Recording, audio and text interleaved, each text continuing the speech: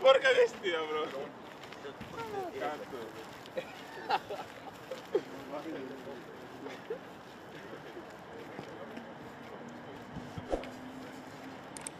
It was a busy day at Cobham for Mauricio Pochettino and his Chelsea players as preparation for tomorrow evening's Carabao Cup quarter-final against Newcastle United was completed.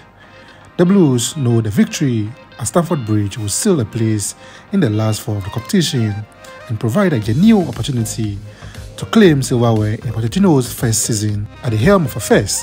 Those who started our victory over Sheffield United on Saturday began their day in the gym with stretching the main focus of the workouts.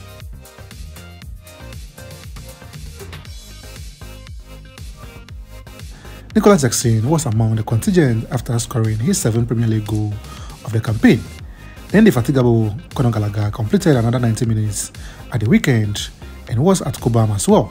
Romeo Lavia and Noni Madueke trained with the team today, but not likely to be available for the upcoming game. Lavia had a major setback on his road to recovery, and that has pushed his return date back into December. Out on the grass, there was the welcome sight of assistant captain Ben Chilwell.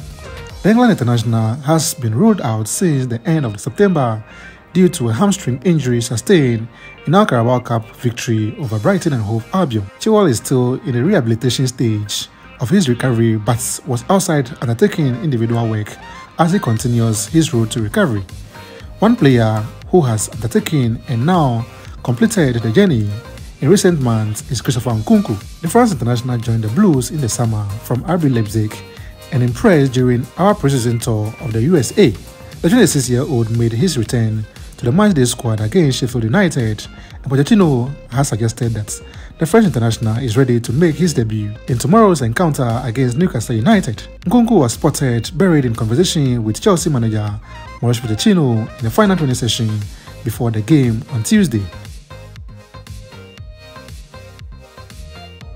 The likes of Benoit Badiachil, Thiago Silva, Enzo Fernandez, Michaelo Mudryk, Malo Gusto, and Moises Caicedo, among others, were all in action at Cobham. We wish Poch and the boys the very best in the upcoming game.